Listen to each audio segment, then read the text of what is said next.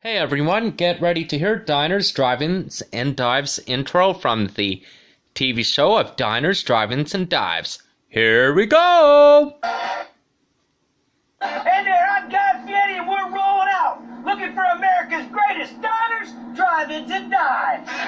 This trip, we're going East Coast, brilliant. West Coast, look at this guy, and Great Lakes. Oh, we like it.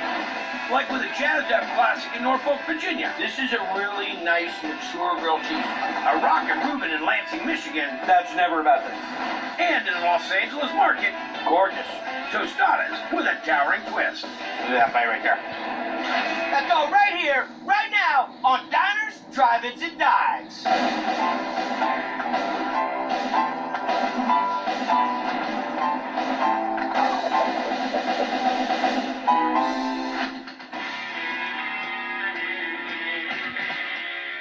I'm here in the Old Town area of Lansing, Michigan, where an old-school heavy metal rocker is smoking anything he can get his hands on. Meat, that is. It's his band, it's his way, and from what I hear, everybody comes back for the encore.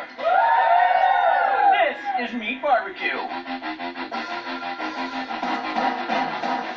Everything's great, so it's always hard to choose when you come here. I'm made to order American cheese. Toss and a heifer. I've lived in Texas, I've lived in New Mexico, we've had great barbecue, but nothing compares. Chick grill in the window, let's go! I'm a big fan of music. There's a bunch of rock and roll stuff in here, so showed up once and kept coming back. Yep, this joint's a rock and roll fantasy amplified by Sean Johnson's cue. I wanted to be a professional musician. That didn't work out, so I was like, okay, I gotta Well, so figure did out I, something. Yeah. and my lack of being able to play it.